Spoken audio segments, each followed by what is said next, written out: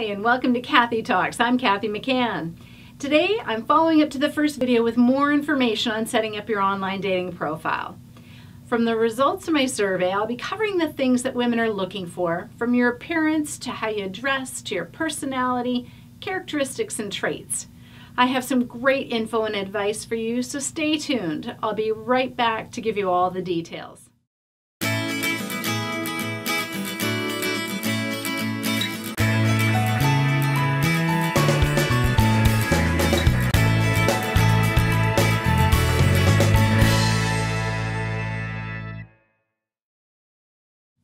Welcome back.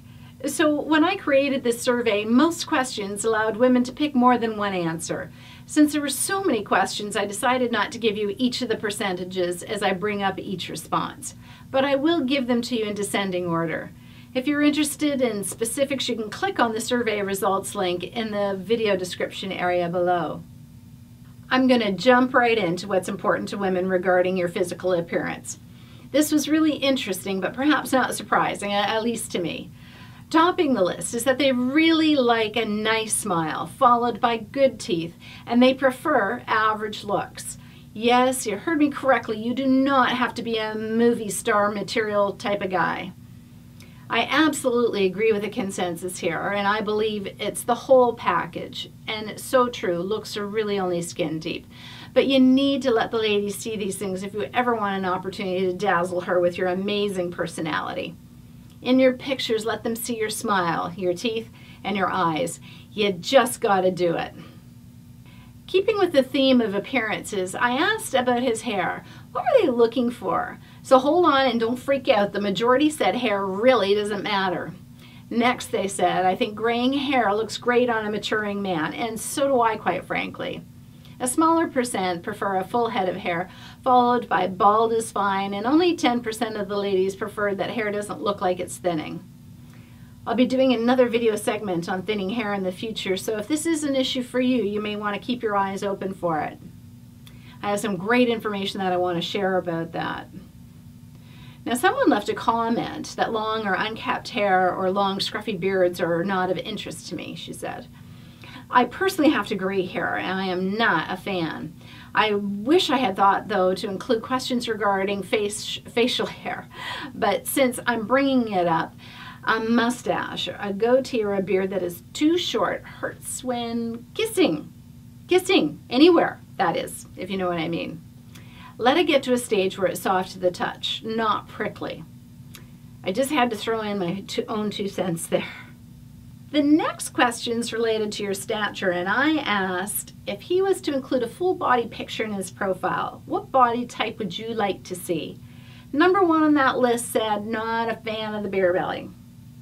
Number 2 was they prefer a man with a medium build, followed closely by an athletic build, followed. Next, they preferred a stocky build to a slim, so be careful if you think that you should lose that extra 5 or 10 pounds. It might just put you in that too slim category. Now, this final one is one that I've always known, and I doubt that most men are aware, but only 14% of women like a muscle builder. So if you're working out like a demon, trying to get like Arnold, you might want to take a break because it is not a turn on for most of us women. In fact, it can be just the opposite. If you're doing it for you, though, I say carry on. How you feel is incredibly important to how confident you come across. Just don't do it thinking that you're impressing all the women. And just so you know, the 2 areas we really don't like to see bulk is when you get those great big muscles on your neck and when your arms are so big they don't hang down properly at your sides. We call that the gorilla look. Sorry. Now, having said all that, you'll probably never see a woman cringe when she sees a great set of abs. By the way, 69% think every guy should include a full body picture. Recent. I also asked women what they preferred in terms of your height. Now remember, A, there is nothing that you can do about how tall you are, and B, there really is someone for everyone. So the vast majority had a preference for a height between 5'10" and 6'4". Just less than half said that they prefer a height between 5'6" and 5'9", and a tiny number said a height between 5'2" and 5'5". What's really interesting is that more than half of the women said that you should definitely include this in your profile, and they also said that these preferences are not necessarily set in stone if they found the right guy. Only 17% that these are strong preferences. A woman's own height will possibly play a role in the height that she prefers. As a petite woman myself at 5'2", I can tell you that my first husband was only 5'5", and it was wonderful for kissing. I loved it. But I've also dated men as tall as 6'4". Now, personally, I think that was a bit excessive since I came up to about his nipples. Quite a sight for our pictures, and together we looked pretty odd in my opinion. But it was the person I was attracted to. I've also dated men at all heights in between, and honestly, it doesn't make a huge difference to me. To some women, though, it is really important, and they want to know upfront. You're very unlikely to charm these girls into ignoring this very strong preference, by the way.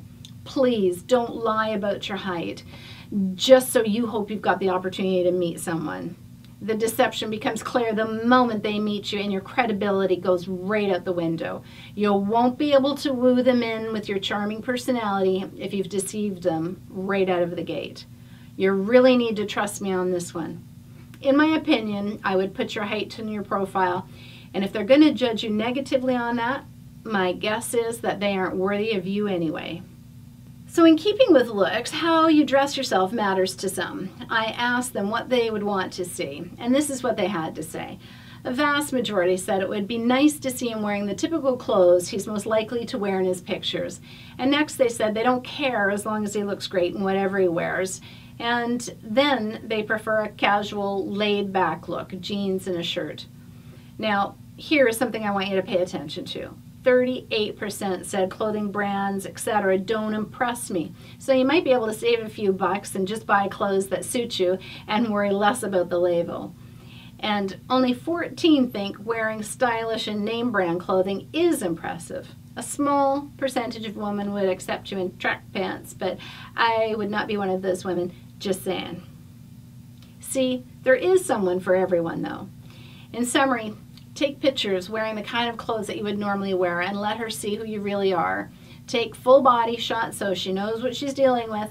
And if you're a heavy guy and you're okay with your weight, you need to own that and be proud of who you are. And that will make a far better impression than hiding behind face shots and surprising her on your first date. I know that you would prefer women to do that too. I get it, and I totally agree. Now I want to get into the type of characteristics that are important to women. These are the things that they're looking for. A huge percent want a guy who's warm, and I don't think that they mean in the temperature department. Followed closely by they want you to have your own friends that you like to spend time with.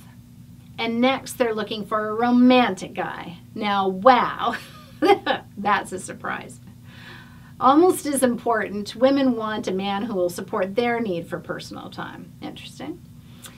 The next ones are fairly close. They're looking for someone who's intellectual, compassionate, sensible, outgoing, someone who's helpful. Being open-minded was very important too. And what if that's being open-minded about seeing things her way, maybe?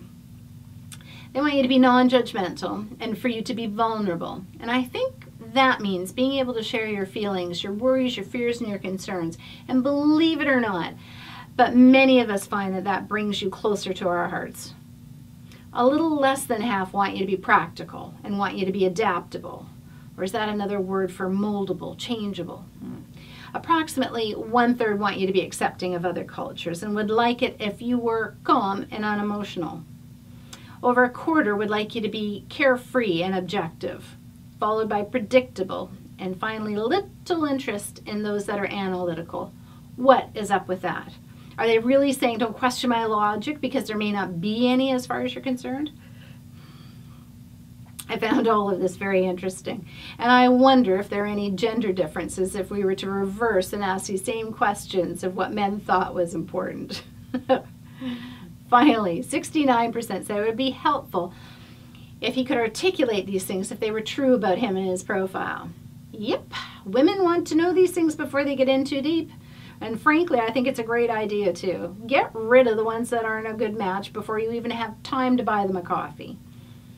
At the end of this video, I'll post up a slide with the keywords to remind you of what you should include. Now, don't go plugging in all those things into your profile if they aren't a true representation of who you are. No false advertising. Remember, you don't like it when they do it, and neither do they. So I want to go back just a bit. The number one trait women want to see in someone who is warm. So what does that mean to you? I'll give you my interpretation. I think it's when you meet someone and you feel really comfortable with them and they with you. When maybe you reach out with both hands to touch theirs instead of a handshake, or perhaps a hug if you feel the vibe. I think it's when you smile a lot, when you laugh a lot. I think it's when you're thoughtful in your responses and you can show empathy and caring. I think it's if you like to hug or hold hands, and I'm not suggesting that this is necessarily on the first dates, by the way. I also thought it was interesting that so many want to ensure that you have your own life going on, and they also want you to respect that they have theirs. If I was a guy, I'd be certainly appreciative of that. It's nice to do a couple things together, obviously, but having your own space and time to do what you want is important. You might want to find a way to word that in your profile if it is important to you too. Now, in regards to your personality style, these are the things that women think are appealing to them. Down to earth, doesn't need much to be happy, is the clear winner, followed by a family man who loves spending time with the whole family. Just over half like the outdoors man, hunting, fishing, camping, and quite frankly, this one surprised me, but good for you if it's you. Make sure you include some pictures in this environment in your profile if it's your style. Next, they like a Mr. Fix-It who loves to fix stuff for everyone. That's my guy. And just over a third are attracted to a man who is traditional and conservative in his values and ideas. I have no idea how you'd take a picture of that, by the way. And hey, you're in luck if you like to be active, playing hockey, tennis, soccer, golf, etc. There are women who like that. The adventurer or world traveler has a following too, and I bet you can show some pictures of that. Just make sure that you're in them and don't get too carried away with too many. Only a quarter prefer that you're a socializer, loves to party and get out of the house. Even less are into the techno man, where all things electronic are on his radar. And if you're an armchair sports fan, love your TV and the games, you've got a whopping 19% of women who are good with this. This might be where the alone time with your guy friends needs to come in. So what if you're a self-proclaimed bad boy, a bit of a rebel, maybe a motorcycle? Well, let me just say that there are even fewer women attracted to this than you might think. Sorry about that, guys. And if you're considering yourself a kinkster, a try anything once kind of guy, only 12% are into this. Now, if that's an important part of your life and you aren't going to change, you don't want to settle for a very vanilla sort of lifestyle. You really need to put this out there in your profile. As I've said before, there is someone for everyone, but you don't want to be attracting women who are not willing to support you in this. So just be upfront. Now, for the real surprise, a top achiever where their career is really important, only 8% of women think this is good. Yep, that's it. Think back to the first video in the series where I asked women about men's income, and this is fairly consistent. Being at the top of the food chain is not necessarily attractive to women. I believe their priorities are more about family and compatibility. 92% said they definitely think you should include these types of things in your profile so they can see if there's a match. I agree. Oh my God, there was a lot of stuff there, and really, what does it all mean? Face it, they just want you to be perfect. Well, maybe not. But anyway, I'm going to give you a summary of the key elements so you don't have to remember all of those details. That was just like way too much information, even for me. I'm sorry. Okay, so let's see. It all started with a nice smile, good teeth, average looks. Hair really wasn't that important in the whole grand scheme of things.